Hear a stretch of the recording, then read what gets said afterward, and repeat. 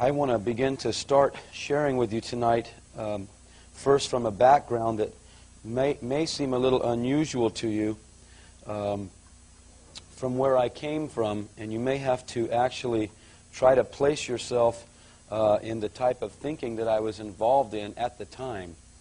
I was born and raised as a Roman Catholic.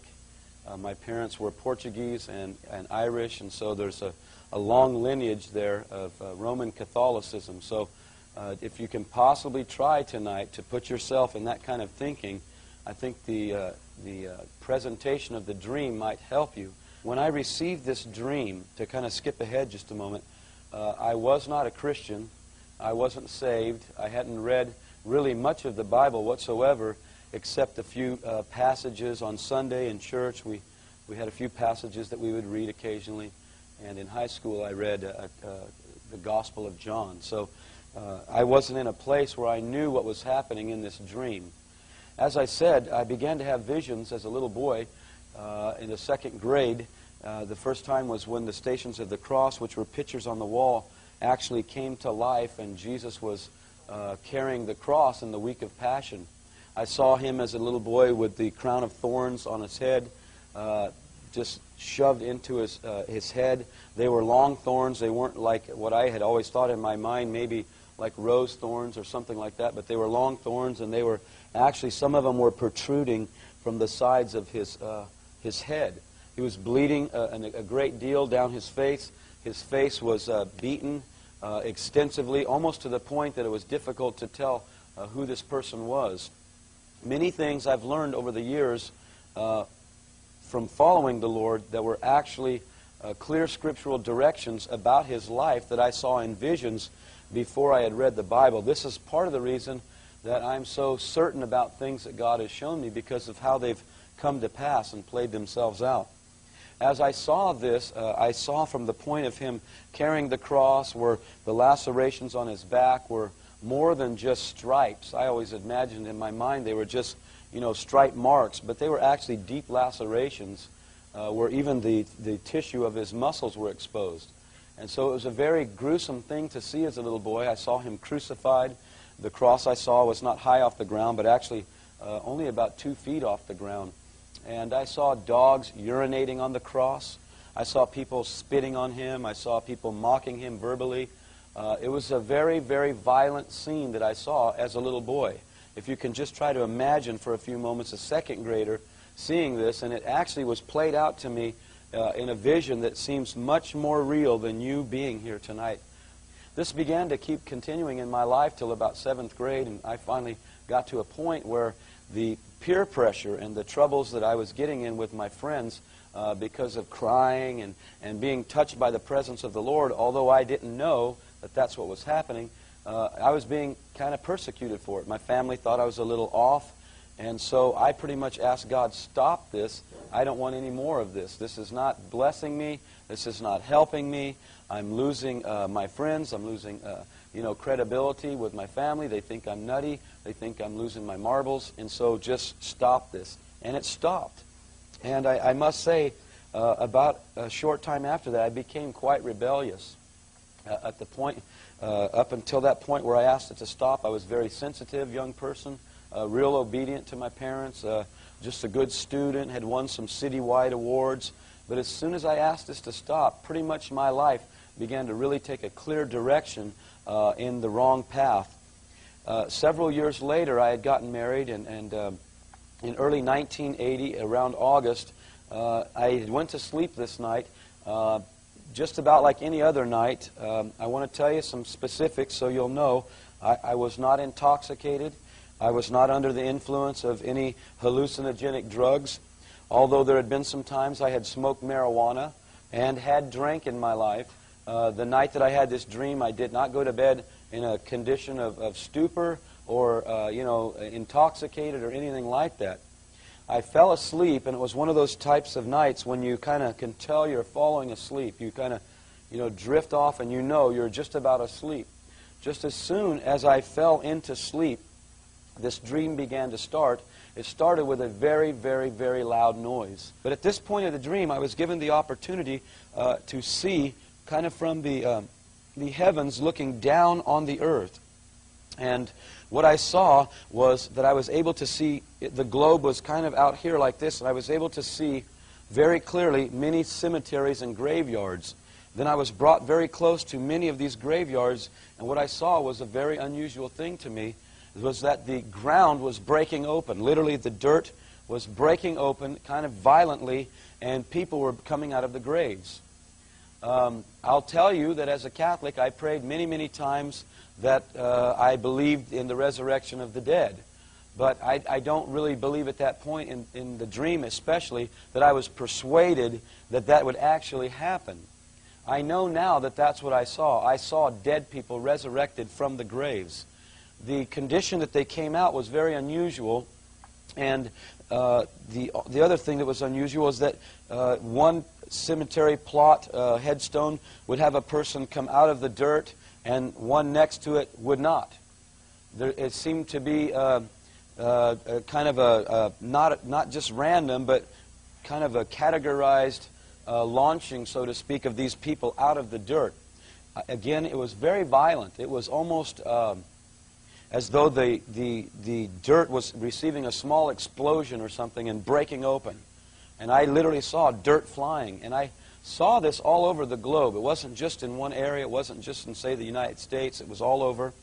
And when people would begin to come out, their appearance, two things about their appearance first astounded me. The first thing was that the clothes they were wearing seemed to be like a choir robe. But in the middle of the day, it was like those outfits that entertainers wear when they're under the lights, and the lights key in on them, and the sequins kind of make the light just shoot off and they glimmer. These people came out in the middle of the day glimmering. Their outfits and their person was brighter than the sun. I wish I could explain that to you, other than I could see the brightness of these people coming out. Men, although they had these robes on, appeared to be very, very masculine. And yet when women were resurrected, they looked very feminine. These people that came out, it was difficult for me to explain this over the years. Older people would come out with the appearance that they were old, but they weren't old. You could tell that they had lived a full life, maybe 80 years, 75 years, something like that. But say, for instance, their hair that was lost was back again. They looked mature, but they didn't look aged. Okay, young people. I saw a lot of young people resurrected, and although they looked very young, they weren't very young. There was a maturity about them. I wish again I could clearly define how this appeared during the dream. The position that I was in at this time didn't give me the allowance to understand these things because of the staunch Catholicism that my family and I had practiced. I had never heard of Protestant Christian practices. I had never been to a Protestant church. I had never experienced someone witnessing to me the gospel of Jesus Christ and the plan of salvation. I had never read the book of Revelation. And to be very, very frank with you, even to this day, it would have been a lot easier for my life if I would have never been given this dream. I wanted to just kind of do my thing and carry on with my life. I thought it was going just fine until this began to happen. So just to help you understand, I did not ask for this. I've never asked to see the Lord. I've never asked to see angels. I've never asked to have visions. Usually every time I get something like this, I end up getting in some sort of trouble. And so I don't really like the trouble that kind of follows you when God starts to show you things. The other thing that I want to make clear to you is when this was happening, I really didn't understand that it was God at first. And so just to have you understand where I came from, there was no desire for me to experience this dream. All of a sudden, the people that came out, they just disappeared. I wish I could tell you where I saw them go. I don't know. I don't know if they were taken and hidden somewhere. I don't know if they were taken in the clouds because I never saw them go up. I never saw them go away. They just vanished. Okay? One thing I can tell you is I did not see one person on planet Earth changed like we've read in the Bible where it says, the dead in Christ shall rise first, and those which are alive and remain shall be changed. I didn't see anybody at that point, when I saw these people come out of the grave, changed or get zapped out of planet Earth meet the Lord in the clouds. I didn't see anything like that, okay? Again, I need to tell you, I had never heard of a rapture. As a Catholic, second coming of Christ was not even a dogma of our church. We didn't practice the belief in a second literal coming of Jesus Christ. And so this all was very foreign to me. And as soon as these people disappeared, for a lack of words, wherever they went, mass hysteria began to hit the earth. People had the appearance of absolute despair, hysteria. There was pandemonium everywhere. There was mass chaos. Lawlessness and fear was working everywhere. I was able again to see in many quadrants of the earth, and there wasn't any one nation that was under this. All of the globe was experiencing this. It was a very, very unusual instance that happened. In the dream, I wasn't able always to perceive what was going on, and yet I was still struggling with my mind during the dream. I don't know if you've ever had dreams where you were dreaming things, but in your mind you were very much aware that you were dreaming, and it was almost kind of like you were two people. You know what I mean? It's like you were almost divided. I was seeing the dream happening, and yet in my mind I was really not wanting to be a part of this dream. But to be very frank with you, I had no choice as this dream was unfolding. And by the way, it lasted the whole night with the interruption at about 3 o'clock in the morning. I had no control to come out of this dream. I will tell you that I've learned how to change my dreams. When I go to bed and the devil decides to try to give me a bad dream, I've learned how to tell my mind, not going there. Nobody's going to chase me with a gun and try to shoot me. I'll just change it. Well, let me tell you, I could not change this one. I wished I could have somehow. Definitely, my life for 20 years, part of it anyways, would have been a whole lot easier. As the mass pandemonium and despair began to permeate society, there was a very unusual event that happened. Television, telephone, radio, and this other unusual communication device I was able to see into many, many homes in the United States, these white boxes that were about this big, that looked to be like televisions. And when I saw these, they were in nearly every single home in the U.S. And they would have words written across them, and occasionally it would almost look as though television was playing through them.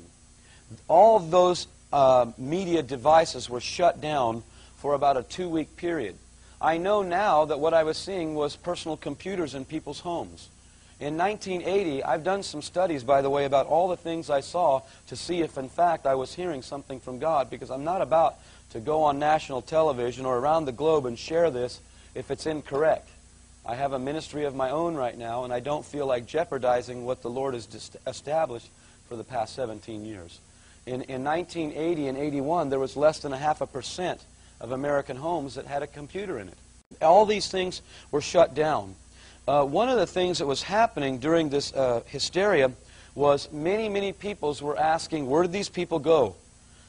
What happened? And all the globe saw this event, or they experienced it afterwards. What I saw in people was that literally nearly everyone I experienced had a great look of despair and hopelessness upon their face.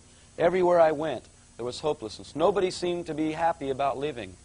You know, I've never experienced that. I've been to a lot of public places where people are bummed out, not happy, not doing well, but not the globe in masses. I don't know, maybe you've seen that. I haven't. So this hysteria brought a complete hopelessness and total perplexity to just about everyone.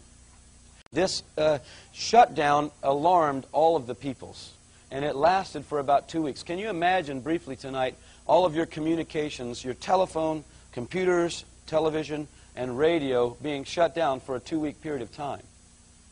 Can you imagine the hysteria? Can you imagine, you know, the inability for a supermarket to contact its suppliers to get more supplies, or gasoline, or transactions? I mean, it's amazing when you begin to see it kind of unfold the depth. This lasted about 2 weeks. Again, I want to remind you, I was not a prophecy studier or expert at this time when this vision came to me. I began to walk the streets in shock at the current events. The events are difficult to describe because lawlessness and fear was permeating society completely. After about 2 weeks of time, television and radio began to be back up and running. However, it was completely different than what was previously being broadcast. The broadcasts were being bombarded nearly everywhere, and they were depicting a soon-to-come new government and leadership. A man would be emerging to lead us. The man finally came on the scene, and he spoke with great eloquence. I wrote these things down exactly as I saw them. He spoke with great eloquence and charisma. He was soothing and promised answers to all current issues. This man was smooth and extremely convincing, able to solve nearly all problems. He was a consummate communicator, and he explained how this removal of people was God's judgment upon them. This rattled me in the dream. I did not understand his position. Let me tell you so you can kind of comprehend where I'm coming from.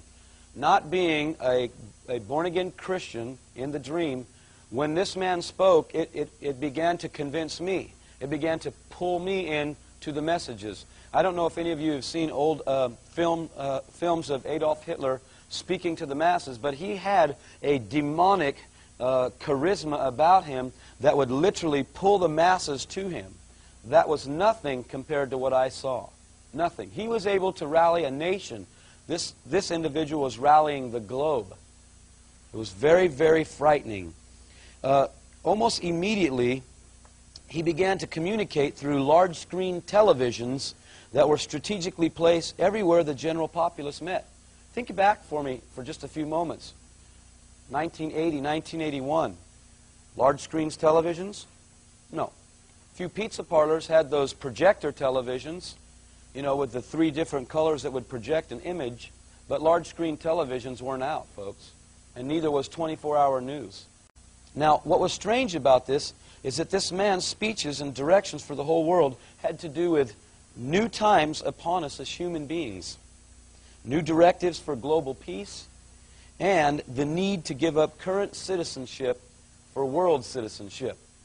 This man continually and constantly spoke of world order and the benefits of all men dwelling together in peace. Now, even though I was disturbed in the dream, I was also being pulled into this because it sounded very, very good. World peace sounds good until you see the cost. Let me tell you, there is no world peace until the Prince of Peace establishes his throne on this earth. That's the bottom line.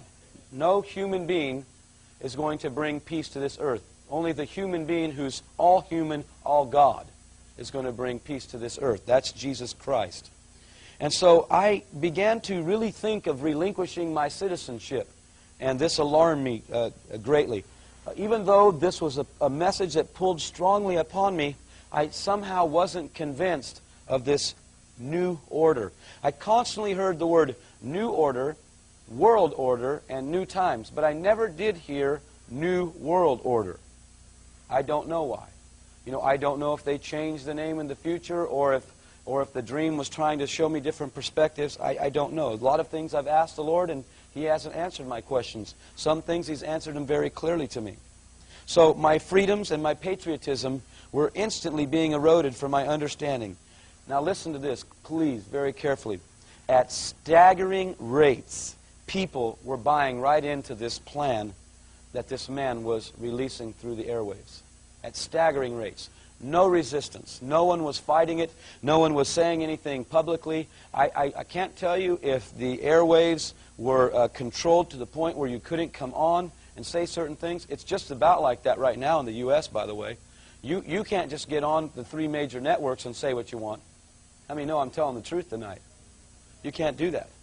And so I don't know if that was the occurrence at the time or if basically it was just that everything had turned over. Some things, like I said, I don't have all the answers to.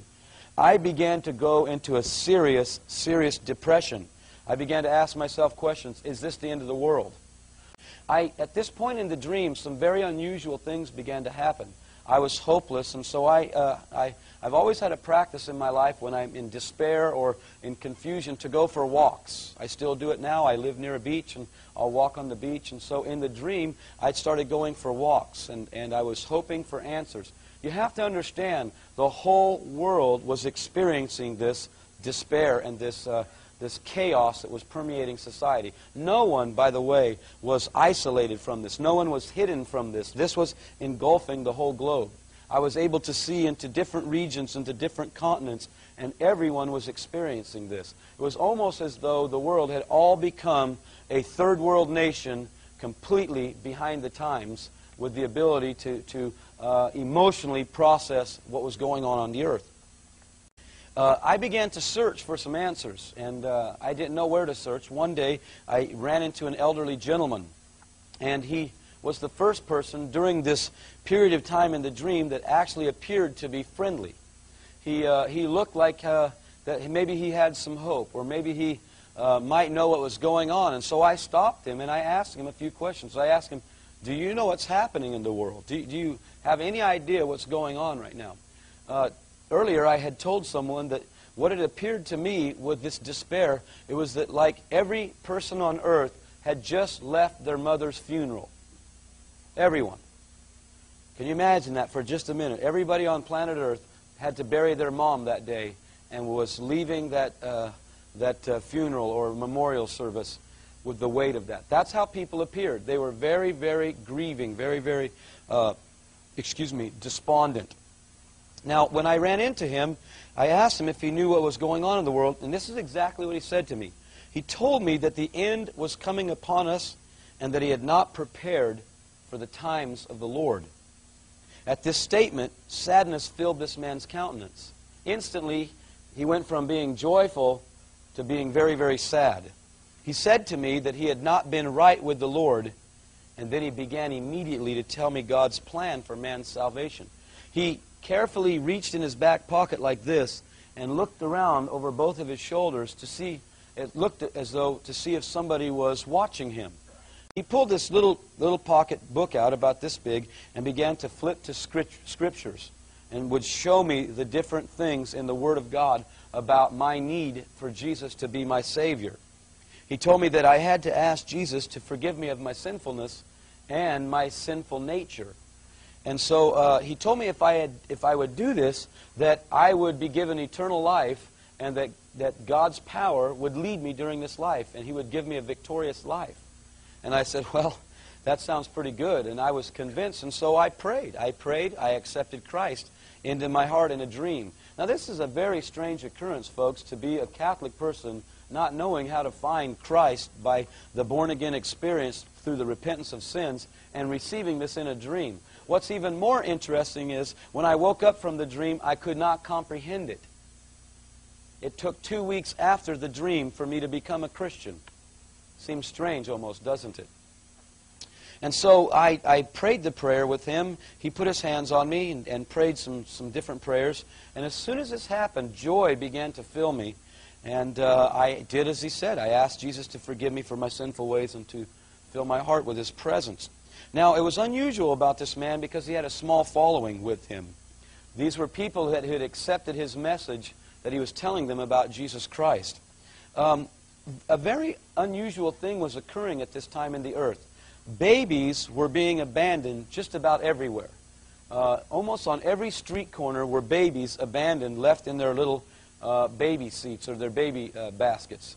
And this was strange because they would be from infancy up to about maybe 16, 18 months, something like that. I could tell that there wasn't any babies over the age of 2. And I don't know if that's because, children, when they hit 2, they start to change. They have some kind of, I call it rebellion or something. You tell them not to touch the cookies, and they look at you and take it anyways, You remember when that started happening to your kids? Well, we didn't pick up any kids like that for some reason. I don't know. Maybe God was sparing us. I have no idea. But we began to pick up children everywhere. And we began to take care of these children. I kind of joined up with this group of people because they were the only ones that seemed to have any peace at this time anywhere in the whole earth that I'd experienced. Now, some very unusual things were happening with this group of people. It was amazing to me how they could meet people's physical needs. They would always run into people who were in need, and they would be able to meet their needs and then somehow lead them to Christ. Now, I didn't know how to do any of this yet because I had just kind of hooked up with this man. In the dream, my wife had also become a Christian, a believer in Jesus Christ, and we were kind of hooked up with this man, kind of helping him out. I can tell you this, the man that I saw on the television, the man that could do signs and wonders and fix all the problems, I will tell you this tonight, I will never forget his face, ever. As long as I live, I will never forget his face. Some people have been downloading information to me on my email and downloading pictures of different people that are claiming who they are, and let me just tell you, it's none of them. None of them, not yet. Because I will never forget this individual's face. His face was almost supernatural in appearance. He was almost too perfect. He was, for a lack of terms, he was the most handsome man I had ever seen. I was telling Stan that he had kind of a chiseled look to his face. And everything about his appearance was almost perfect. And when he spoke, there was just a very strange quality about him. But I saw very unusual events happening with this band of followers. Food would multiply. Very unusual things would happen. They would pray for people and people would be healed. Just very, very strange things that was abstract to my thinking. Now, at this point in the dream, things really began to shift. And what happened was, I was on my way to the bank to make a business transaction. Several things in the dream I was revealed. For one, let me see if I have something with me. Yeah, I do. I saw this money in 1980. I saw the money that has the big pictures of the different figures on it. In 1980, this money wasn't even talked about yet. Another thing I saw shortly after this money was that the picture of the individual moved over a little bit, and there was a blank space on here. And I was shown in the vision that the cash would carry bands in it that could be traced as to who was transacting the cash. I'm on my way to make a business transaction, and a very unusual thing happened. There was an earthquake while I was going to the bank. I was just entering the bank, and across the street from my bank was a large, tall, about 7-story building. It could be a little taller. I should have actually checked this one out. And by the way, everything I'll tell you is documented. You can check with people and names and situations if you're interested. This was a triangle-looking building, and it was all glass in its appearance. If you think back to architecture in the early 1980s, especially 1980, 81, they had just started to use all glass elevations on commercial buildings. They were in this dream. This earthquake hit and began to shake this glass building, and it fell over and killed about 200 people. This earthquake was massive, and I know from what I saw with the globe shaking at this time that it was a worldwide earthquake. Now, I'm a Californian, and I've been in a lot of earthquakes. As a matter of fact, I have some information about earthquakes tonight, about the last 2 big ones that hit California, and the Lord told me that they would come. He told me one would happen when the whole world's eyes were upon it. The whole world's eyes were upon the 1988 World Series in Oakland, California. And he told me if my people don't begin to repent and begin to call out upon me, the next earthquakes will bring massive destruction and loss of lives. The earthquake hit, and there was multiple millions of lives lost. Millions. I mean literally millions of lives. The world was completely stunned. The devastation of property and loss was beyond comprehension. It could not be measured. Some regions were so destroyed that they never bothered to send rescue teams in. This was very unusual. This destruction was global. It reached the whole globe, folks. Now, I want to tell you some things that began to happen at this point. This earthquake that hit caused a massive change in weather patterns. At this moment, what began to happen was the normal weather patterns completely changed. The patterns for winter became summer, summer became winter, and you might have a day of snow and a day of heat. The world was in total chaos in its weather patterns. Predicting weather was totally impossible. It was just useless to try to forecast weather. Predictions did not work. Some very unusual things began to happen almost immediately. Crops began to perish, droughts and famine. I was able to see all over the globe the most fertile areas, the most fertile farming areas. I lived, at the time of this dream, in the most fertile farming area in the whole world, the San Joaquin Valley of California. These areas were totally destroyed with drought and famine. Places that were once fertile were now arid deserts. It was almost hard to comprehend what I was seeing, and it was almost immediate. It was almost like somebody just took things and twisted the whole order. The thing that I tell you that was strange to me is that weather seemed to have its own mind. I don't know how that would work, but I've heard some things from different people in the Prophecy Club about different issues, about how they're manipulating weather. But this weather was manipulated by the earth being shook from its axis. You say, how do you know that? I was above it and I saw it shaking. I saw the whole earth rocking around like it was a drunk person trying to walk. It was very, very frightening to me. Can you imagine being in this dream, not knowing what I know now biblically, not ever have reading this stuff or ever have anybody witness to me about these things and seeing this happen? It was just incredible to me. It was frightening to me. And I just couldn't begin to express to you how hopeless or empty I felt about seeing all these things happening. Many times I wished I could have woke up and just pretended that this wasn't happening. Now, right about at the time that this earthquake hit, very unusual things began to happen with law. I began to see local municipalities, and no longer were police departments the enforcers of the law of municipalities, but military police driving very unusual looking vehicles that I now know to be called Humvees. These vehicles that I saw were black, and the top here was hard, but this part right here, see how this comes down? This was not a hard back end here. This was a canvas, or like a Jeep. You ever see the Jeeps, you know, without the hard tops? It was canvas here, and there was a man standing in the back. They were wearing very unusual outfits, by the way. They were wearing black uniforms and blue ball caps or blue helmets. The man that was standing in the back here was wearing a blue helmet. There was a big radio antenna or some sort of a device here and a flag on the other side. And this guy was standing up here, and it looked like he had some big gun standing here. These guys were everywhere. Another thing I was able to see is I was able to look inside of here, and on the inside of there was a what I know now to be a laptop type of computer sitting on the dash. And so these guys were able to get in here and use these computers, these onboard computers, to have information. At the same time I saw this, I saw street light standards, the kind like we have in California that really, you guys are still kind of old-fashioned out here. You have those wires that go across intersections with old lights hanging on. We have these huge standards that hang out. On the top of them, I began to see cameras, little white, oval-looking, hot dog kind of looking cameras. And in the dream, it was revealed to me that these cameras knew the whereabouts of everybody's vehicles.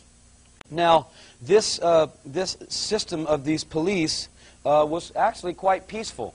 They weren't rude. They weren't mean to people. They weren't obnoxious. I didn't see any looters or anybody getting shot or anything like that. They seemed to be peaceful, kind of parked at every corner.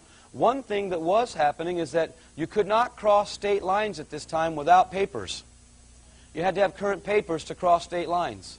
That was very, very strange to me.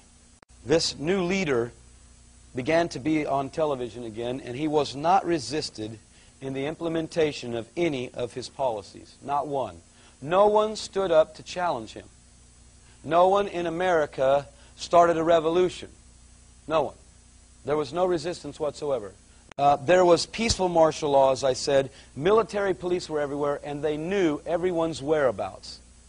I found out how they began to know this. See, I didn't understand this at first, and it was revealed to me. I asked myself questions as I was processing this dream. How could this happen so quickly? Now, as time progressed in the dream, I was given the ability to realize, by being in homes, that television sets not only broadcast and transmitted programming, but they now had the capacity to actually send signals about you in your living room. Now listen, I was able to see that television sets were actually watching people in their homes, monitoring their movements, monitoring their conversations. They showed me in the dream, or I was shown in the dream, that the television didn't even have to be on, it just needed to be plugged in. Television continually, almost daily, explained to us that as people, if we would align ourselves with this new order, we would be saved from all of life's troubles. This is what this man said nearly every time he came on. The new order was said to have all the answers to problems and the leadership necessary to bring the change, causing the world to finally become the envisioned globe of peace. This is what we heard over and over. Folks, this was 1980 when I had this dream. It sounds like right now, doesn't it? Every day the paper is pumping in your mind, and programs are pumping in your mind global peace, global unity. Everything that's advertisements about what? The internet, and let's make the world global, let's make it a small globe. You know, all of these issues are constantly being shown to us. And at this point in the dream, my work with this older man began to really step up. This is the one part of the dream that actually gave me hope. These so-called Christians were coming to the old man and his team of people, and they were explaining how they once had a relationship with Jesus, but had become cold in their faith and fell away from interest in a life of holy, passionate pursuit of God. Now, for a short period of time, people were coming to Jesus in total surrender. I was able again to see above the globe, and what I saw was very, very unusual. I got to see certain regions of the earth where light rays were just coming out high into the atmosphere. It almost looked like those big searchlights, you know, with the flame on the inside of them. You've seen them before, how they shine up into the sky, except that these were very, very brilliant, almost supernatural in appearance. I don't know if they were or not. They seemed to be. And after I saw these shooting off the globe in many, many directions, I was given the ability to go down into these regions and actually see firsthand what was happening. And let me tell you, it was the most exciting thing I've ever seen. And it's the very thing in this part of the vision that gives me the determination to continue what I'm doing right now. I've been ministering to the dead body of Christ in America for about 17 years. And to be very honest with you, I'm tired of doing it. That's why I'm working in Guatemala in a mission, in an orphanage that I'm a part of. Because they're willing to listen. They're hungry. They're thirsty. Americans think they know everything. And you know, if it wasn't for this part of the vision, I would never minister here anymore. I'd move completely. But here's what happened. Beams of light. And I began to see 12 regions in the United States of America and all over the globe where these beams would just come out and begin to shine into the atmosphere. When I got down close, what I saw was mass revival hitting the earth. Now here's what I saw. I didn't see any Ken Peters. I didn't see any big-name evangelists or prophets or apostles or famous television personalities. Not one. All I saw was normal, everyday children of God ministering in the power like the Bible described about Jesus and the disciples. And this was happening on a wholesale basis. Everywhere this was happening. Everywhere. People were praying for sick people and they'd be healed instantly. They would pray for blind eyes and they would open. They would pray for dead people and they would resurrect. They were praying for the lost to come in, and it was, folks, I tell you right now, I could do a little Holy Ghost jig up here almost and start shaking and dancing and shouting in tongues or something. Let me tell you why. Because what I saw was the greatest thing I've ever witnessed since I've been alive. Nothing I've ever witnessed on earth could compare to what I got to see. And this period of time lasted about 3 to 4 months, maybe 6 months max. Maybe that long. It was so incredible. Regions were totally won for Jesus Christ. Now, a short period of time, this outpouring lasted, and literally, in regions, there was complete light, and then right next door, almost it would be like a city next to it, complete darkness. There began to be an agitation in the spirit realm that was incredible. At this point where all these miracles and things began to happen, this world order began to be very, very angry, because what was happening was beyond their control of the ability to manipulate it and stop it from happening. And this makes the devil very, very mad. You know, he gets very mad when we start functioning in the real power of the living God. That's when he really starts pulling all stops out to try to do anything he can to stop the work of God. This was about to begin to happen. I began to see persecution on unprecedented scales. Isn't it amazing now that you've heard statistics in the church that in the last 10 years, there's been more persecution worldwide to the body of Christ than in the history of the whole church in a 10-year period of time. We're about ready to start another orphanage in the Sudan because God's given us an opportunity to minister to the head of a nation and his Secretary of State, who's going to give us the opportunity to start a Spirit-filled work. See, I know some things about Africa that you don't know. I know why your gas prices jumped up 20 or 30 cents. See, because Arabs are pumping billions of dollars into Africa right now because they don't want Africa to become a Christian continent. And they're paying people to become Islam.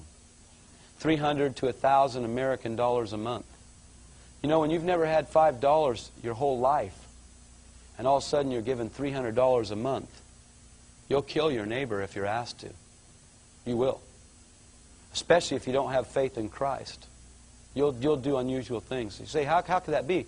How did the people who Jesus blessed every day end up crucifying him? Those were the very people that 1 week earlier were saying, Hosanna, Hosanna, and now they're the ones who crucified him. So folks, we're sneaking in there. Pray for us that we can get the work accomplished. At this point, another unusual thing happened. This outpouring of blessing and this outpouring, so to speak, of persecution began to really be stepped up. And people were taken, and I saw something very unusual. I saw many penitentiaries all over the states of the United States, especially concentrated in California. In the dream, I saw many state prisons. In 1983, the Holy Spirit spoke to me and said that He was allowing the devil to build prisons in the state of California that would eventually become detention centers for Christians. And that these prisons were being built in rural areas that were normally 15 to 25 miles off of any main highway. And I said, why would that be the case? And he said, so that those people could be taken in the night hours. I was on my way to conduct another business transaction, and I ran into an individual. A very strange thing happened at this point. He was very, very excited and began to talk to me about something he had just experienced. I'm going to go fairly quickly with this so that we can move along. This is a very poor rendering, but we are putting together a very good rendering of this. This man has said to me, Ken, I introduced myself to him. He was very excited. He said, have you got your identification mark? And I said, I don't know what you mean. What's an identification mark? He says, they've just enacted a new identification mark. And by the way, this started with a voluntary implementation first. You did it voluntarily first. This man told me you ought to get yours done real soon to avoid the hassle, because soon everyone, they say, will have to have this to conduct business. Now, what I want to show you is, this is a poor drawing because we weren't artists, and I am a stick guy drawer, so please bear with me tonight. I will explain what the one I saw looked like. On the web of the right hand, this individual had what looked to be like the sunburst of Mexico. Anybody ever see the sunburst of Mexico? You know, it looks like a sun with a face on it. That's what this kind of appeared like, except these rays right here, they didn't look like that at all. If you could picture in your mind the sunburst, and then all of a sudden, like a hologram, beams were coming out of it as rays, okay? This was another palm. This is upside down. I don't know why that happened. We made a mistake. This hand actually was facing just like the right hand was here, the same direction. Excuse me, it was inside of this, and there was another emblem just like this one on this hand like you see in the web. Okay, this guy was very excited about this. He was very happy because he said, hey, we won't have to use these stupid cards anymore. At this point, I saw a very, very, again, unusual thing with this man's hand, this agitation. I got very frightened, and something spoke inside of my stomach and said to me, get out of here as fast as you can. And I began to think, oh my goodness, it is the end of the world now. It is really the end of the world. At this point, I began to run to my house as fast as I could. While I was running, I want to read to you what I heard in my spirit. I didn't know it was my spirit at that time. If you have a Bible, if you want to turn there tonight, I'll read very quickly from Revelation 13. I didn't know these were scriptures. I was hearing this inside of my stomach. Now, again, I didn't know what the stomach did at that time. Now I know that's where your spirit man lives. Out of your belly shall flow rivers of living water. He causes all, verse 16, chapter 13 of Revelations, He causes all, both small and great, rich and poor, to receive a mark in their right hand or their foreheads, that no man might buy or sell, save he has the mark, the name of the beast, or the number of his name. Here is wisdom. Let him that hath understanding count the number of the beast, for it is the number of man. That number is 666, okay? Or, yeah, 666. Now, I'm running as fast as I can back to my house because I'm realizing, oh my gosh, my wife is there. She's alone. I'm getting to my house. Another scripture jumps into my heart. Didn't know it. It was from Matthew 24 about the abomination of desolation. I reached to the doorknob. I began to pull the door open, even though that scripture was telling me, don't go into your house, don't return. I opened it up to see the most demonic presence I've ever seen. This presence that I encountered at my front door as I opened the door, I can't tell you that it was the devil himself. He was very dark. There was a shroud of black around him. It wasn't like say, an African-American skin or anything like that. It wasn't skin that was dark. It was a shroud of darkness that was over this being. This being was very sinister looking, and just his presence gripped my heart with great fear. At this point, I began to scream as loud as I could, and I woke up from the dream. As I woke up, I was laying in a pool of perspiration. I literally had a silhouette of my body in the bed, and I shook my wife, and I said, something terrible is happening to me, and I think God is trying to tell me something. And so I told her a few things about what had happened, and she said, no, you're just having a nightmare. And, I got to tell you, I knew this was no nightmare. I've had nightmares. How many of you have had nightmares? This was not a nightmare. There's no way. It was 3 o'clock in the morning. I think it was about 10:30 at night when I fell asleep. This had been going for several hours, and I felt a real strong urging to read the Bible, even though I didn't even know if I owned a Bible. I began to search in my garage for a Bible. I eventually found a Bible. It said Holy Bible, St. Joseph Catholic Edition. And I don't even know where I got it. I opened the inside cover, and it said property of St. Francis School and Church. I don't know how it got to my house. I don't honestly remember stealing the Bible, but I guess I must have, because I had it. I went back into the house. I sat down in a rocking chair and began to read this Bible with diligence. I have a real habit in my life to always flip to the back of things. And I flipped to the back of the Bible, and it said Apocalypse. I have to tell you, I don't know what apocalypse meant at the time. I had no idea what it meant. I began to read, and all I could get out of what I was reading was that Jesus was going to come to His church and take away their candles. As a Catholic, that was very frightening to me, because everything we did was with candles. You had an Advent candle, a Lent candle, a Easter candle, a Christmas candle. You lit candles on the platform. Everything. You had purgatory candles. Everything was candles. And so it made no sense to me. And I fell asleep, and instantly the dream began to start exactly where it left off, me facing this very sinister creature. I think the creature was a demon, some sort of a demon presence. It was very, very intense, and it gripped my heart. I slammed the door and ran off. I realized that my wife, in fact, wasn't in my home and that she was gone. I knew that by this presence. It's just hard to tell you how afraid I was. I've had a few experiences in my life with demons and witches manifesting in my hotel rooms, and astral projecting into soulish realm into my house, and I've learned how to combat those kind of things. I'm not afraid of that anymore. They don't usually fool with me anymore, because I know how to pray now. But at this time, I had no comprehension of how to deal with this strong evil being.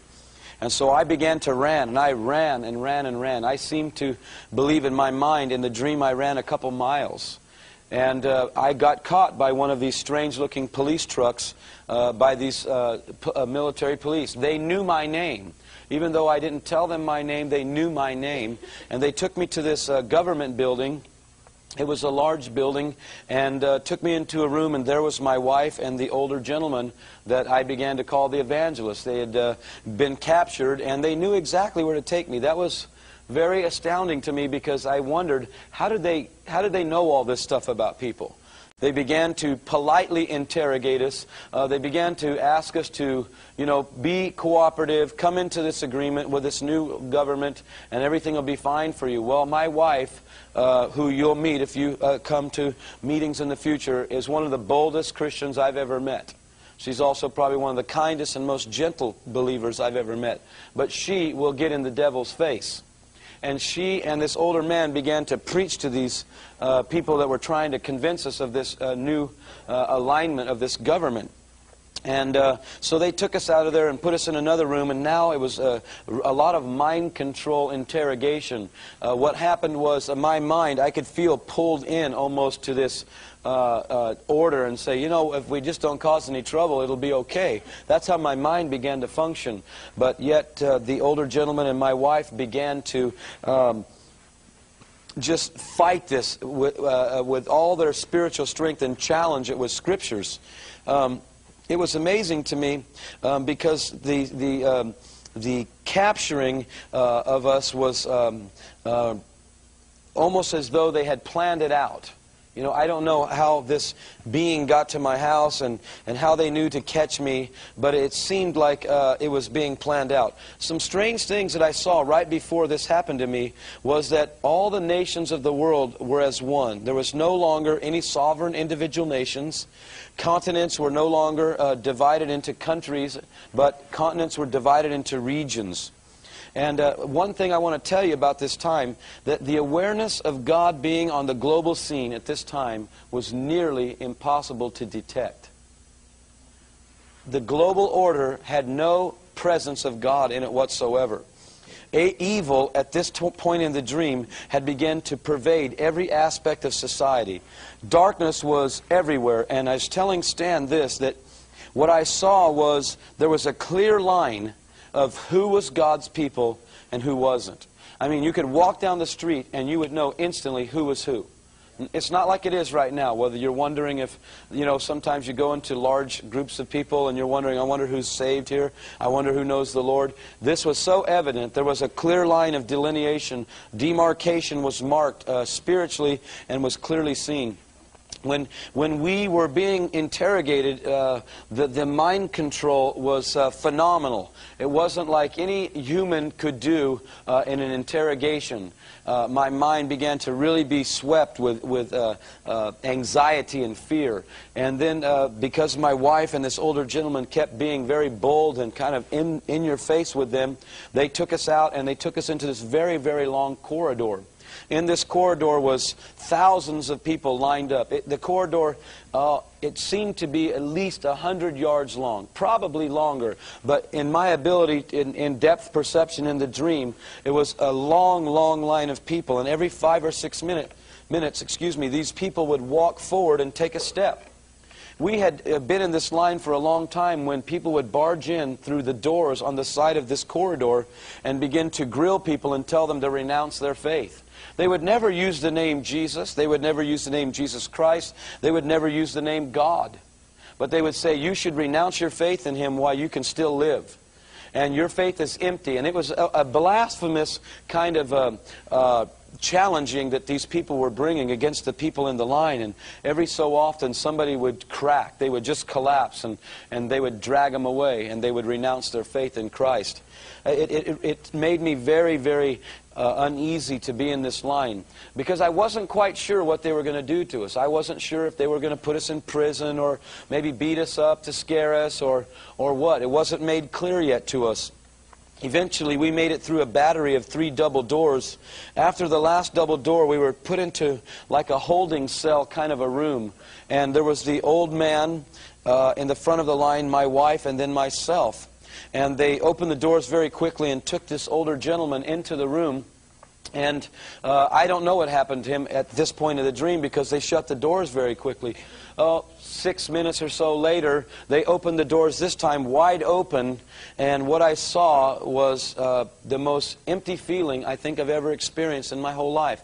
I saw this man that was a very, very big man. I was sharing earlier in the tour that he was tall like a professional basketball player, but he was very big like a professional football player. He was an extremely large man, and he had a big hood, like a satin hood, over his head with eye holes to see out of. My wife was in front of me, and they began to tell her she could renounce her faith and live. And now I realized what was happening, because this man was standing there with a huge sword.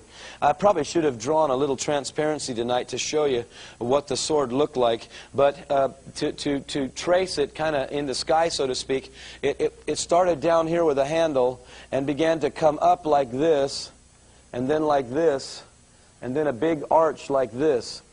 And it was a very, very frightening looking sword. And then I saw this table that was a little bit longer than the average human being and a little bit wider. And my wife said she wasn't going to renounce her faith in Jesus. She began to preach powerfully. And, you know, I wish even today I was as bold as her right now, because I'm not.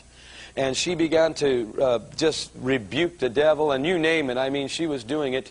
And so they got angry and strapped her down on this table. By the way, it was like this, face first. So she was looking up to the sky with this man standing behind her with this sword. He took the sword and chopped her head right off, right in my presence. I saw it. I don't want to tell you that I want this to happen to my wife. I don't know if this will happen. I've never heard clearly God tell me that I would die as a martyr yet. I know that everything in the dream so far has transpired almost exactly as I saw it. I had just witnessed my wife being executed. And I was very grieved, but to be very truthful with you, I was more afraid of what was going to happen to me next than the fact that my wife had just died. And I know that sounds very selfish, but if I told you any differently, I'd be lying, and God would deal with me. I was more concerned about my life than her dying right then. I was very, very afraid. And I knew that now I'm going to die. And I knew that in my mind, I could not do this. I was not going to make it. I was paralyzed. And my mind began to torment me and almost became literally blanked out. My stomach began to shout out loud that, Jesus, please help me, I'm afraid. But the message couldn't get out because my mind was paralyzed. And it was as though I had the flu, an extreme case of the flu. My teeth were chattering and I was shaking with chills in this line. I could not process my thoughts whatsoever. It was as though that I had totally lost all faculties of my mind, my ability to cognitively be aware of what was going on at that moment. It was terrible, and although it only lasted for maybe 5 or 6 minutes, it seemed like hours because of the extreme weight of this attack on me. I know a lot now, more than what I did in the dream, about the assaults of Satan and how he can work. But during this dream, I had no idea. I began to really try to cry out in my stomach. All I can tell you is I knew it was my spirit now, but in the dream it was just a war in my stomach and my mind. And finally it's as though something penetrated out of my stomach into my mind, and I was able to spiritually call on Jesus and say, I'm afraid, Jesus, please save me. Help me. At the very instant that communication spiritually happened, I felt a hand grip my shoulder. And again, it's very unusual because for a brief period of time I was more interested in the hand gripping me than actually what was happening to me.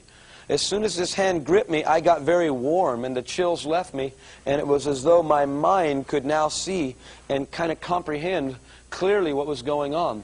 I'll never forget the hand. It was a very rugged looking hand, and it looked as though it had been through a great deal of work. Almost, you know, like a man who's a blue-collar worker that uses his hands like a mechanic or a builder or a plumber or something. It was a very rugged hand, and it was a very thick hand. It wasn't like mine. You know, I'm kind of a small-boned person, but this was a very solid hand, and it gripped my shoulder, and warmth and peace began to flood through me. After a few moments, I turned back, and there was the Lord Jesus Christ standing behind me. I don't know how he got in that room, because it was just a small holding cell and the doors behind us were shut. And then all of a sudden he looked me in the eyes. He looked at me very, very sternly.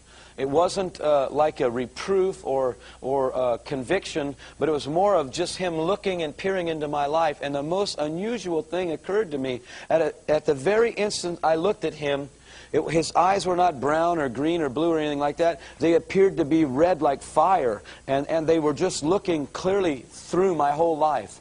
Somehow at that moment I was able to realize that him looking at me was actually looking through me, and he knew everything of me. He knew my strengths, he knew my weaknesses, he knew every lie deep down inside of me, he knew every deception, he knew every place that I was afraid and I had compartmentalized.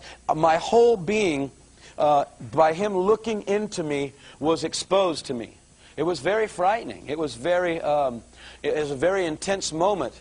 I wish I could say that seeing Jesus at that moment made me very happy. It didn't. It made me very fearful. I understand now what the fear of the Lord is because of that experience. I've had the Lord visit me 3 times in my life, the resurrected Christ, and each time He's manifested Himself, it was never a tiptoe to the tulips for me. It was always, I wanted to hide under the carpet because, am I here to die? What are you going to do? What do you want from me? It was a powerful manifestation of Jesus. It was not this, we're pals and buddies kind of a thing. I did not see that. I saw Him in His awesomeness. And when He looked through me, He knew everything about me. He knew every nook and cranny. And about a few moments after realizing this, realizing my own depravity, He spoke to me and He looked sternly into my eyes and He said, "Fear not, my son, for death will never hold you." This was unusual to me. And then instantly it was like a kind of a courage flooded through me. I wish I could tell you that I got very bold and preached a great sermon and got everybody saved. But I didn't. It was just courage to go through what was before me. And so these men strapped me down now. And this individual, by the way, before they strapped me down, they asked me one more time, "You can renounce him now." And I said, "No, he's the Lord of all." And I knew that he had saved me in the dream because of the prayer and the thing with that older man. But when I looked at him, I knew now. And I can tell you, folks, I know for a certainty, he is the Lord of lords and the King of every king. And I'm telling you, where the Scriptures say, every knee will bow, every tongue will confess His Lordship, whether in heaven, on earth, or under the earth. When I saw Him, there is not one knee, there is not one tongue that will not confess His Lordship, regardless of what side of the coin they are, when He reveals Himself to them. Every knee will bow. Trust me. Because this presence that He stood in was so powerful, so awesome, so anointed, so terrible, so to speak. Like the Scriptures say, He's terrible in His presence. Terrible in the sense that you knew that there's no power on earth that could challenge Him. Folks, I'm not afraid of nuclear bombs at all. I have no fear of nuclear disaster. Because I know that the God of the universe that revealed Himself to me is greater than any demonstration that man can concoct. The Creator of heaven and earth gave us the wisdom to make those stupid bombs. He is not going to be outdone by His creation. And I saw that about Him. And then they strapped me down and they said, "You can renounce Him." And I said, "No, I can't renounce Him because He's the Lord of all. And He should be your Lord." That was my great sermon. I wish, it could have been a lot longer. But probably if I would have got going any more than that, I would have messed it up like just about everything else. That's why I have this on an outline, because it's 20 years old. Even though I can relive points of it right now, and I have purposely asked the Lord tonight, please don't let me bawl up here. Please don't let me weep and cry. Because what I saw happen to my wife, it gripped me, and it still grips me to this day. And I have seen my wife literally become this person that lived in this dream. When this man cut my head off, as soon as the very instant I saw the sword coming down and it touched my neck, the moment that the blade touched my neck, I was gone. I felt no death whatsoever. And all of a sudden I was up, it wasn't a ceiling as this high, but it was quite high. And I was standing there and again holding a person's hand, and I was looking down upon the scene. And it was very grotesque, and I don't know why I was shown it this way, but I'm going to tell you exactly what I saw from the beginning to the end. My head was cut off, and I was bleeding profusely. It was very, very strange. And even though this hand was holding me, I didn't know who it was. I was actually more interested in seeing me dead there than the fact that I was actually delivered from the death. And then all of a sudden I looked down and realized, my gosh, it's another one of these rugged hands holding my hand. And I looked up and it was the Lord again, the Lord Jesus Christ. Folks, it doesn't matter what you go through here. It doesn't matter what trial you're experiencing. And I don't know why the Lord doesn't choose to show everybody Himself. I don't know. I have no idea why He showed me this. I was a sinner. I was not even interested in following Him. I didn't ask for this. I'm not worthy of receiving anything where He showed Himself to me. And I can tell you that whatever trial you go through, even if it's being brought to a point where you have to lay down your life, it is worth it. Because of what I saw in my Savior. At this point now, it went from a stern, powerful, all-knowing God to a God who was holding my hand that gave me the understanding that now I was His son, I was His brother, I was His brethren, that He was not ashamed to call me His brethren. And I had an understanding all of a sudden that I was equal with Him, not as God, the deity, not as Jesus the Son, but as a son of God. Not the Son of God, the first begotten, the only begotten, but a Son. You know, not a God, because the Scriptures clearly tell us we're created a little lower than the angels. But there was an equality in the sense that we were brothers now. And that it no longer was a fearful thing for me to stand in His presence, but there was immense acceptance. Folks, there was immense understanding. I had clear understanding of things now that I can preach with great fire, like the Scripture that says, precious in the sight of the Lord is the death of His saints. I never weep at funerals ever since this dream. Never. Because I know in the presence of the living God that when His children are coming through death, it's precious to Him. I saw Him take me through death. I saw Him spare me this feeling of death, even though I died. And then when He gathered me into His bosom, so to speak, in the death, He showed me that, as the Scripture says, it doesn't appear what we shall be, but we know that when He appears, we shall be like Him. Folks, at that moment, I was like Jesus. In image, in faculty, in understanding. I could not any longer see any of my weakness. None of my frailties were known to me any longer. I was completely delivered out of all of that. Truly, to be in the presence of the Lord is to be like Him. Folks, it's worth it. You know what? It's worth laying down this life and all of its pleasures and all of its goals and all of its aspirations just to gain Christ. I know what Paul meant now when he said, I will have considered it all loss to gain Christ.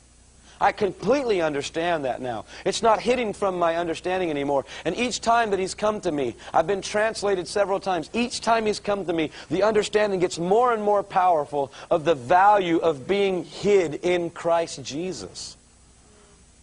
And all of a sudden, the man with the hood pulled off his hat, his covering, and threw it down and said, I will not kill another one of these people. And then the dream was over. I woke up. It was 5:30 in the morning. I was just completely in shock. Although I understand now everything in the dream, when I woke up, I didn't understand it. I took it to a Christian man that I knew, 7 pages of this dream, front and back, and said, I know you're holy. I know you're a real man of God. I've been tormenting you for a long time. I know that you're a real Christian. Will you please tell me what this means? He read the first 2 pages and he looked at me and says, you better get saved, man. And you better get saved right now. And I said, what's save mean? I'd never heard the word saved. He said, you need to be born again by the Spirit of God. I'd never heard the word born again, folks. I was a Roman Catholic. Not once in my whole life did I ever hear the word being born again or salvation or saved in one church service. And I said, do I have to be like you? And he said, kind of yes, kind of no. And I said, look, man, you know how I live. I like to have fun, and it doesn't seem to me you ever have fun. You come to work an hour early, you leave an hour late.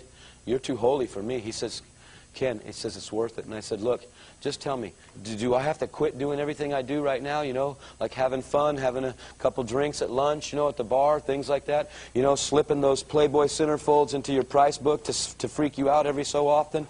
He said, Ken, kind of yes, kind of no. I said, man, I don't have a clue what you're saying. And I left him very, very discouraged and angry. For 2 weeks, my life went into total misery. Absolute miserable state of being. I'd have killed myself if I would have believed that Catholics could make it to heaven. But we were taught if you killed yourself, you're straight to hell. And so I didn't do that. Everything happened that you could imagine. I lost money. You name it, it happened. Sambo's went bankrupt on me. I lost a whole lot of money. Everything that could happen went bad. Until my best friend that was in the Marine Corps came to my house and told me an experience that he had had. And he got arrested in the Marine Corps for stealing a bus and joyriding on Waikiki Beach while under the influence of marijuana. He tried to parallel park a 40-passenger bus and wreck 2 or 3 cars. He got put into the brig. He was arrested and being charged with a court-martial and facing a dishonorable discharge. He was given a little transistor radio in the brig. And in the brig, one night, about 2 o'clock in the morning, he was evaluating his life. He had gotten his girlfriend pregnant in high school. We were all 3, another friend of mine, were going to join the buddy plan. I bailed out at the last minute. They both joined. One went to the Persian Gulf during the Carter administration and nearly thought that they were going to have to nuke Iran. And he said to me, well, Ken, I had this little radio, and I'm evaluating my life, and I'm realizing I've pretty much ruined my whole life. And I didn't know how to change that fact. I have a child I can't father. I'm a drug addict, blah, blah, blah. And he says, all of a sudden, I turn on the radio. I couldn't get anything but one station. Nothing would come in. This is Los Angeles, folks. There's hundreds of stations in Los Angeles. Only one station would work on this dumb transistor radio, he said. And it was a Christian station. And some stupid preacher was preaching on there. And he said, Ken, it was some monotone preacher telling me that, you know, you could be in the brig right now. Perhaps you're in the bunk and you could kneel down and ask Christ into your heart right now. And he said, what? And he says, God, if that's you, then tell me one more time. If you're really God and that's really you talking to me, tell me one more time. And the man said instantly on the radio, like I said, you could be in the brig, you could be in the bunk, kneel down right now and ask Christ into your heart. You know what my friend did? He kneeled beside his bunk and he asked Christ into his heart. And he's telling me this story and he says, I want you to go to church with me this morning. I found a real good church and that's why I haven't been coming and visiting you. Would you please come to the church service with me? I said, no way, man. I'm a Catholic. I'll die a Catholic, born a Catholic, that deal. I'm not going to no church with you. And he made a bet with me that if I didn't like it, he'd go back to the Catholic Church. I went to this church and I experienced the most unusual things of my whole life. It shook me to the core of my being. A great big galoot of a man hugged me at the front door of the church, told me he loved me, and he called me his brother. And I just about smacked him. I was so angry inside. I said, look, something wrong with you? You weird or something? You know, I said some other explicitives that I can't repeat tonight. Stan would never have me back if I said that. Not to mention I'd have to do some serious repentance. I'd never been hugged by a man since I was an infant. We were men's men. We didn't hug. We shook hands. We didn't cry. This man's telling me he's loving me, and I'm cussing him out saying, you don't love me because you don't know me, and you're not my brother. My brother's Keith and Eric. Now get away from me, you strange-o, before I give you a little knuckle sandwich, pal. I was a very angry person at that point in my life. And I would have done it with no problem at all. And I tell you right now, I'm still not afraid of big guys. I was a master in some martial arts practices, and I didn't have a problem thumping somebody. And I was about to thump this guy, and I told my friend, what kind of a weird place are you bringing me to? And all of a sudden in the church service, all these people are dancing around, raising their hands, speaking in some sort of a Latin that I never heard of. It was the strangest thing I ever experienced, and I just was freaking out. I'm in the balcony of this old Fox Theater, and all of a sudden, you know, the preacher preaches. He's sweating like a pig. He's running around with a cordless mic like Stan was using tonight, like some sort of an entertainer, you know, with a Bible. And I'm thinking, what has my friend gotten himself into? Then they took this offering, and he's throwing cash in there, and I'm thinking, you've lost it, man. You have really lost it. And I mean, I was miserable. And all of a sudden, this man took this time, and he said, we're going to have an altar call. The Lord's showing me something about a young man that's here today. And so I'm up in this balcony, I'm thinking, All of a sudden, he says, every head bowed, every eye closed. Please, saints, begin to pray. Saints? There's no saints here. What do you mean? No Saint Teresa, no Saint Anthony that finds all my lost stuff, no Saint Joseph, no Saint Mary here, no saints here. What are you talking about? Man, that was like sacrilegious calling somebody a saint. Saints were in heaven, man. They're the only ones who made it. St. Peter, you know what I mean? And I'm thinking, saints, and all of a sudden everybody started bowing their heads and closing their eyes and started speaking in Latin or French or something. I don't know what it was. Shikami, some sort of business. I have no idea what it meant. It freaked me out. And he starts describing this young man, and the young man is me. And he starts talking about me personally. He starts describing my life to this whole crowd of people. About 2,000 people in this church service. And I'm up in this balcony, I'm thinking, man, who's this guy talking about? And all of a sudden I start realizing this guy's getting pretty close to home right now. And I'm thinking, my friend, I bet you my friend told this guy about me. And my friend had his head bowed, and he was doing the shikami stuff. And I'm watching all this, and my mind is warring again, just like in my dream. It's telling me, get out of there and get out of there quick. Run. You can leave now. You can make it. Kind of like renounce him almost, you know. And I just tell you, folks, I was glued to that theater seat. I could not get up.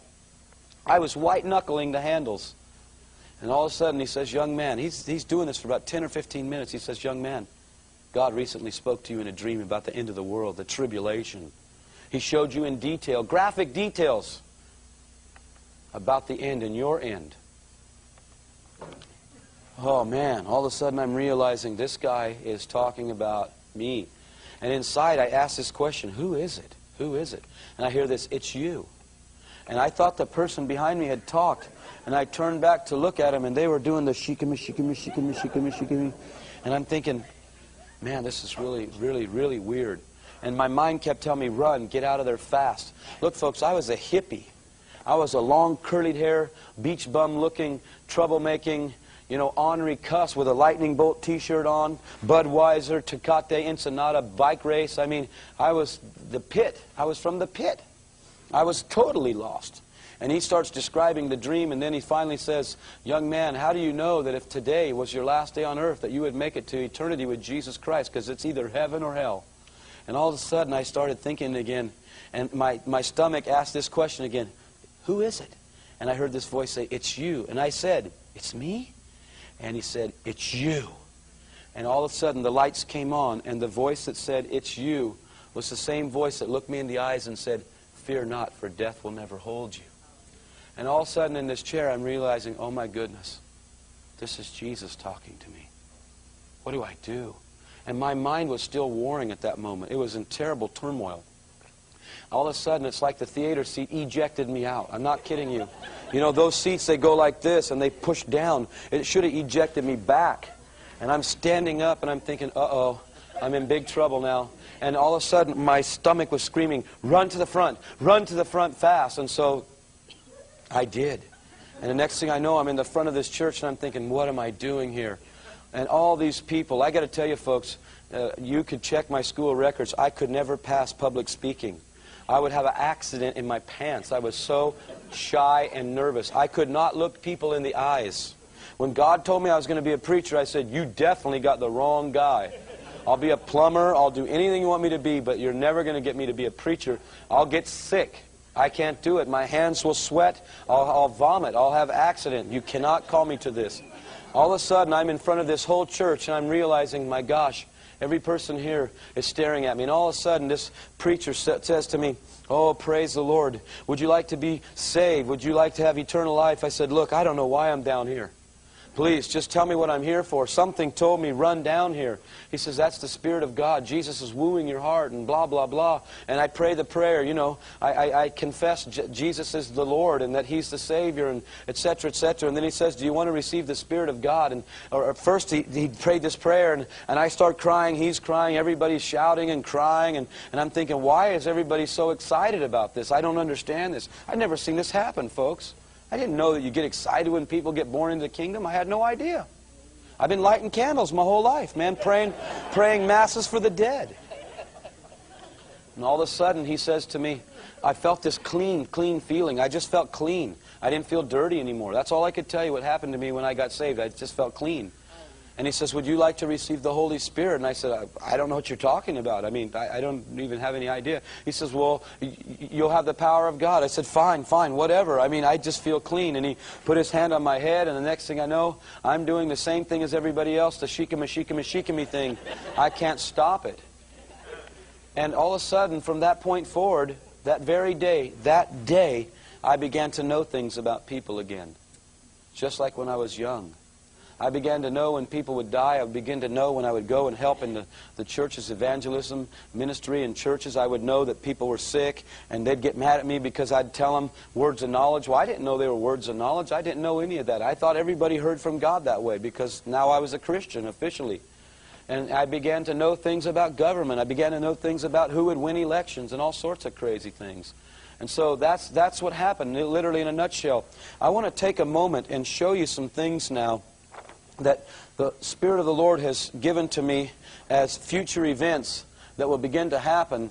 If you can follow along with me to this point, I want to give you some clear directions very quickly that these are things that the Lord has shown me, had me prophesy publicly, different specific things. I believe it's not enough to give you a dream. You need to know what God's saying about future events. All countries that the United States of America has entered militarily outside of God's will, God has considered encroachment and will allow these nations to afflict the United States of America. If we don't begin to repent for a warmongering nation that we've become, God will afflict us with these nations. If you don't believe me, I'll tell you some things about North Korea. We went to North Korea in the 50s without the permission of God. We also went to Vietnam without the permission of God. The United States of America, clearly the Lord showed me this 7 years ago, has until the end of 2003 to change its course back to God. If it fails to do so, God will judge the United States of America as a goat nation. You know that nations are judged in the kingdom of God. The Bible tells us that every tongue, every tribe, every nation. We are now in America's determined time. He revealed to me recently the candidates that were running for the presidency of the United States of America. He showed me them in a dream before they even declared their candidacy, and he told me that 3 of them desired to be world rulers. 1 desires to rule on a national level. He said he'd exposed the first 2. John McCain and Bill Bradley got exposed. He told me exactly how they would be exposed. One would challenge the Christian right. The other would try to bring into liberal education sectors all of John Dewey's realized visions. Both of them, he told me, would lose out before the election. I'm telling you, folks, we've got to pray like we've never prayed before. You say, well, how do you know this? I'm telling you, I've had hundreds and hundreds and hundreds of prophecies come to pass exactly as the Lord had me decree them. I am praying over these things daily. Judgment will soon begin on unrepentant cities in the United States of America. There'll either be regional blessing or regional judgment. In 1989, God gave me a vision of giant hailstones being projected from the heavens. They were not nuclear bombs. The Lord told me that. I asked Him. He said, no, these are projectiles from heaven. I'm bringing either blessing in the spirit or judgment in the natural for unrepentant regions. He said, regions that will not repent, I will destroy them. And I saw these huge, almost meteor, star-sized flames of fire, fire hailstones being shot down and hitting total cities and absolutely annihilating every human being in the city. And the Lord spoke to me and said, this decade will start the release now.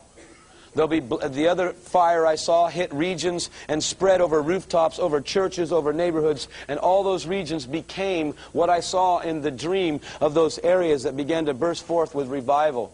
Blessings of revival and harvest to regions responsive to the Holy Spirit's direction to bring unity and love to cities. I told you about Almalanga, Guatemala. It's proof that God will win cities if we will walk in love and pray for unity. Psalm 133 says this, oh, how good and pleasant it is for brethren to dwell together in unity. When us Pentecostal, Charismatic, Baptist, Methodist stop fighting each other and cutting off our own arm in the body of Christ. And listen, Prophecy Club people, I'm going to bring you a rebuke from the Spirit of the living God. You didn't get this information about the end of the world so that you could be seclusive or exclusive in your knowledge. You were given this information by the Holy Ghost of God to save His people that are in deception. Abraham cried out for Lot's deliverance because Lot was a deceptive, greedy man. He took an area when the Spirit of the living God showed Abraham that the herdsmen were fighting, and Abraham stepped back and said, Lot, you choose. And Lot chose the most blessed looking area instead of esteeming Abraham, who took him out of Padan Haram and brought him into a sojourning place, literally saved him, and his greed led him to Sodom. And he lived in Sodom for years and his soul was vexed. But God showed him when judgment would come. He showed Abraham, and Abraham began to intercede for wicked Lot. Lot was one time, and blow no trumpet, then blood will be on your hands. Folks, I just got kicked out of a denomination for standing on these positions. Somebody has to challenge the Church of America right now with the truth. I called him out and specifically spoken to his life, immediate things that came to pass that could destroy the whole world. They wouldn't know how to act wisely. He said, I never judged Sodom until the Sodomites tried to take in their hands to harm my holy men of God. And Lot said, I'll offer you my 2 virgin daughters. No, we want those men. And as soon as they put their hands to harm those men, God brought judgment. And you have never heard in America yet about a homosexual killing Indians, but you sure have heard of supposed Christians killing homosexuals. It's time that we give our self-righteous thinking and start sending love and unity into the body of Christ. And because if we don't, I'm telling you, judgment will hit us soon. America will adopt new laws and times. I was able to sneak into the White House spiritually in a vision. The Lord showed the foreign leaders planning to make new times and new laws. I said, Lord, what is this? He says, I'm not going to tell you. I want to see if you'll be faithful to pray. He told me we must pray to stop this. The church will lose its non-tax status. I'm going to just a hair. More spiritual leaders will come to national exposure until God brings forth His church. And clean, where am I? Clean without spot or blemish. 1 year before Brother Jimmy Swaggart fell, God told me, I'm going to bring him down if he doesn't repent of his ways of judging my people. He said, and I will use what the book of Proverbs says, that when a man falls into immorality, he's been found wanting in the scales of righteousness. The Bible says, judge not, you be judged. That man judged almost every one of his sermons, other ministries, other people of God, and God had to expose him. Why? Because God is going to bring forth a church that's clean without spot or blemish. I'm telling you, it's not time to play hokey pokey with the kingdom of God anymore, folks. It's not time to cheat your churches with tithes and offerings. It's not time anymore to lie and have adulterous relationships. And Promise Keepers, I bet you don't know. When Promise Keepers first came out, cities hated it. And now they love it. You know why? Because it's a fact that pornography purchases in hotel rooms have tripled since they've come to town. Over 60% of American pastors are bound to internet pornography. Why? Because they're not accountable. They can go in their office and shut the door and turn on their computer and launch into spiritual ecstasy with these images. See, before they had to go to a bookstore and they were afraid to get caught. Or they couldn't get a video at the video store because somebody might bump into them from church. It's time that we become a holy people again. More leaders in the government realm will be exposed to reveal our deceptions. Notice, not the nation's, our deceptions regarding character need in our elected officials. I was told the moment I dropped the ballot into the box when Clinton first ran that the Lord said to me, you voted for the wrong man, the other guy's going to win. And I said, why? He said, because he's not smart enough to enact a new order and the other man is. And my church isn't ready. If I was to allow this order to come now, most of my people would perish. He also told me he would win a second election. He also told me he would expose him like Nebuchadnezzar to the whole earth and to bring him into craziness to find righteousness. How many of you are praying that he becomes righteous? Judgment's coming on the mortgage business. Bombings will increase on U.S. soils towards unrepentant cities. I saw bombings happen 7 years before a bombing ever hit New York or Oklahoma City. Earthquakes will continue, however, with greater magnitude and destruction and loss of lives, even on U.S. soil. I saw both the 1988 quake, and I saw in the spirit a quake. I didn't understand it when the Lord first brought it to me about the Northridge quake. I thought it was a spiritual quake. And then He began to show me the word clearly. I wrote it out. I can send it to you if you want it. And He said, Ken, if my people don't repent, if my people who are called by my name will not humble themselves and fast and pray and seek my face, I will bring my judgment, and I'll bring it now. Judgment's coming on the mortgage business. God showed me, and we'll pray about this later, that if you have a mortgage, you better get in line and stop paying on a 30-year plan. Because the Bible says the only length of debt that was ever allowed was 7 years. I've got a supernatural sign from God that God has began to honor His word in different places where people said, God, I'll pay off my mortgage in 7 years. And God said to them, I'll bring you extra finance as long as you apply it to debt. I'll supernaturally pay it off. And if you will be faithful, over a 3-month period, I will pay your mortgage off in 3.5 years. We've heard of hundreds of times of God paying off people's mortgages. Why? Because He's going to judge the mortgage business, because God is a good steward with His money, and He doesn't want you paying for a house, or me, 3.5 or 4 times for one house. He'd rather give you 3.5 or 4 houses.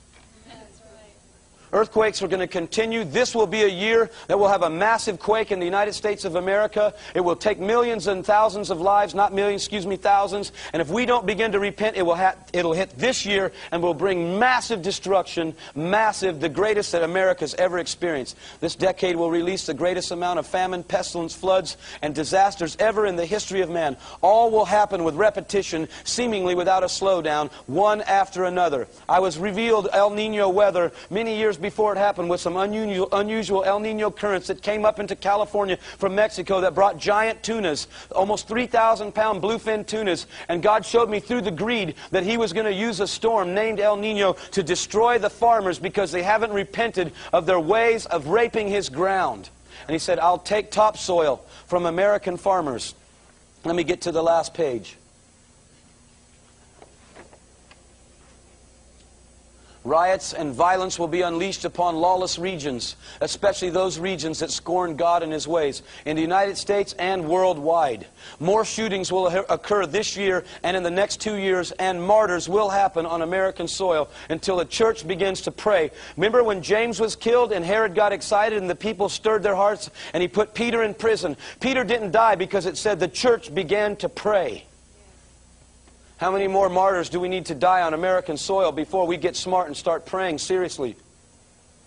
Mainline churches will completely die off from the results of gross compromise. When churches begin to ordain homosexual pastors and lesbian pastors, God is going to put His hand down, folks. And He told me it's not just that, so don't become homophobic, He said, son. He says, because I'm going to tell you another reason I'm going to judge my church, and I'm going to judge some very famous people that are on the television because they've taken my message of grace and they've trampled it under their feet. They say, oh, I can divorce my wife because God wants me happy.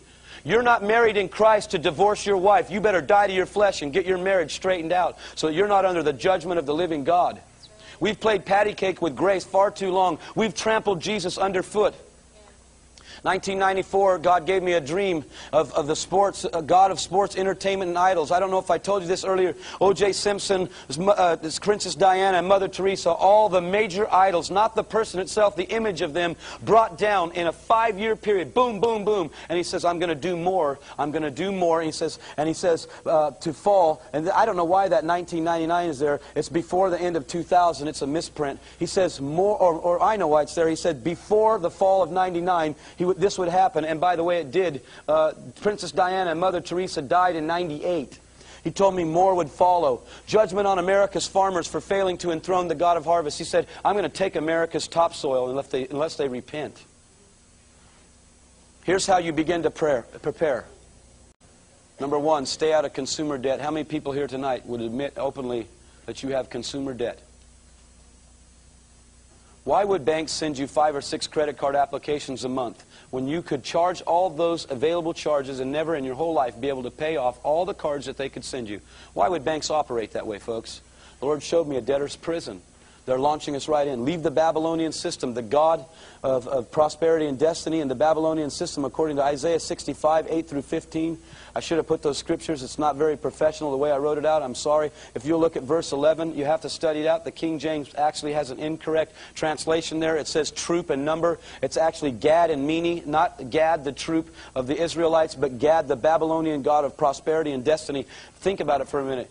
America's system has held you back from your God-given prosperity, spirit, soul, and body, and your God-given destiny. There's less than 10 people in this room tonight that are accomplishing their God-given destiny. You're not changing any generations of people.